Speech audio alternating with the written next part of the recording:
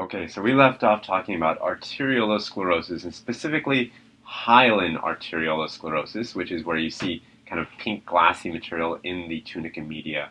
And we talked about the two major ways or diseases where you see it getting there. So there's another term now I want to introduce, and that's called hyperplastic arteriolosclerosis.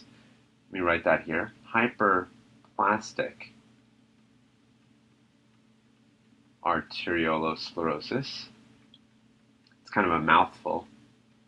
Arteriolosclerosis. And here, I think of it as kind of what would happen if the process of hyaline arteriolosclerosis kept going. What would happen? So just keep imagining this vessel, and let's say that the situation continues, and now you've got years and years of kind of protein buildup in that space, in the tunica media space. What would happen next? Well, you can start by imagining the same vessel like that. This is the external layer, the tunica externa, and then right on the inside of that is the tunica media. And this tunica media, we know, I drew a little bulge there by accident, but we know this tunica media is full of smooth muscle cells. And when these smooth muscle cells are around protein, and they're not supposed to be around serum proteins, right? When they're around protein for a long time, and they keep getting exposed to it, they react. They react, and what they do when they react is they start multiplying.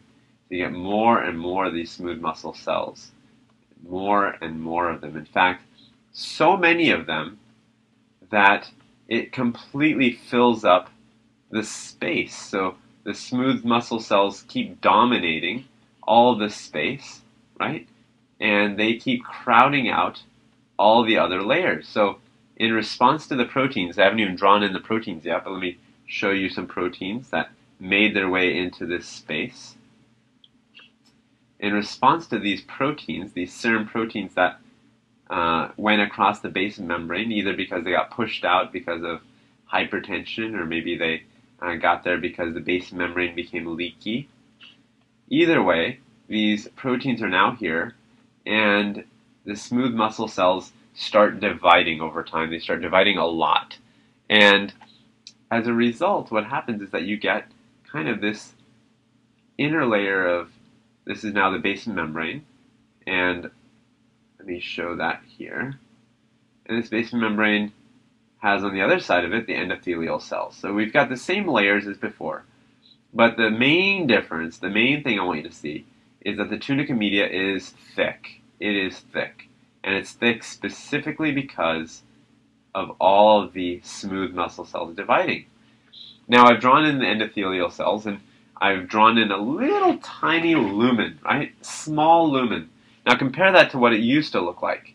Enormous lumen now has become very tiny. And so because it's so tiny, it makes it really hard for blood to flow through there. And under a microscope, the way that people describe this, if they see this, is they say, well, this looks like an onion. So they call this onion skinning, meaning that the onion has many layers to it, right? And this actually looks like the many, many layers of an onion. That proliferated smooth muscle layer, the tunica media, is now very thick, and that's why it gets that name. It's a thick tunica media. And the other issue is that usually you see this in cases of high blood pressure. So we talked about the fact that if your process of hypertension goes on a long time, or if diabetes goes on a long time, you might get this. The classic situation where you see this is malignant hypertension. That's usually the one where you'll hear about this the most. And malignant hypertension, just to remind you, is when you have a rapid rise in blood pressure, and it can go as high as, let's say, 240 over 120, so really, really high. And usually these people have symptoms.